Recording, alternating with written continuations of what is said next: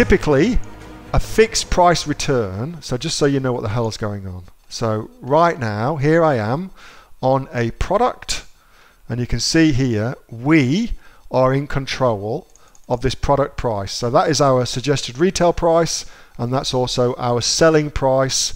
We're in control of that. It's not on sale, blah de blah de blah. Okay. However, you can on Amazon let Amazon control your pricing for you, and it will automate your pricing to better serve the customers that you're going after. I'm just trying to think how to word this properly for you without sounding like an asshole. However, I don't think it's a good idea to do that, because Amazon's end game is not to maximize your profits, it's to maximize their revenue.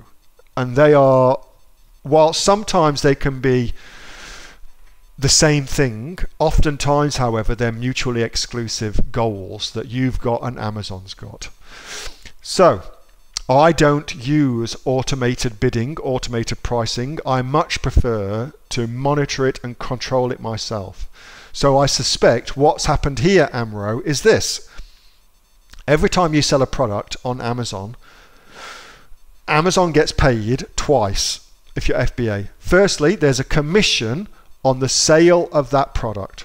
Secondly, there's a FBA fee for the fulfillment of that. And let's just say, for ease of math, that the commission is $3 and the FBA fee is $7. And typically, the way that you get these alerts is you've tried to lower the price of your product below $10. So there's no way now for Amazon to get the fee that it wants, the commission that it wants, and the FBA fee that it wants. And so in those situations, they will simply stop you selling the product because Amazon can't get paid what it needs to get paid. So they'll simply stop you selling the product.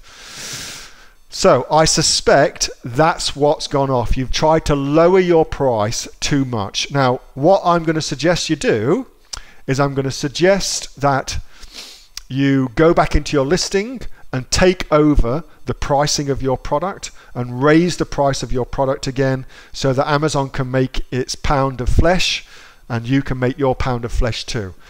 That typically fixes that particular product problem.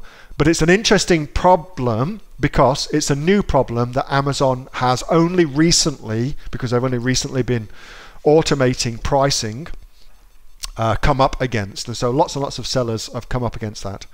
Hope that helps. Very, very good question. Not been asked that before, so that's kind of cool. Hey, thanks so much for watching that video, and I hope that you got some massive value from it. Before you go, do you live in Australia? If you do, this is for you. Would you like to learn how to sell things on Amazon here in Australia? Would you like to know what sells really, really well and what sells for the maximum amount of profit? Would you like to know where you can source those products from, whether that be in China or here in Australia, and how to source them so you pay bottom dollar and get maximum value for what you're doing? If you do, please subscribe to my channel and like this video, and you'll learn that and much more. It's the exact same information that people like Jeff from New South Wales have used to make $45,000 a month on Amazon, that Sue, who's from the sunny coast, has used to purchase herself a brand spankly BMW every single year as a result of her e-commerce business, and the lovely Kate from Bowral in New South Wales has used to make $32,000 a year on, a month, not a year, a month on Amazon, and indeed Anthony, who makes $15,000 a month on Amazon, selling, as he puts it, odds and sods. If you'd like to learn the exact same information that they use to maximize their profits for their Amazon businesses, subscribe to this video, like my channel, post below if you want me to teach you something. Okay, I'm out of here. Speak to you soon. Bye. Subscribe. Do it now.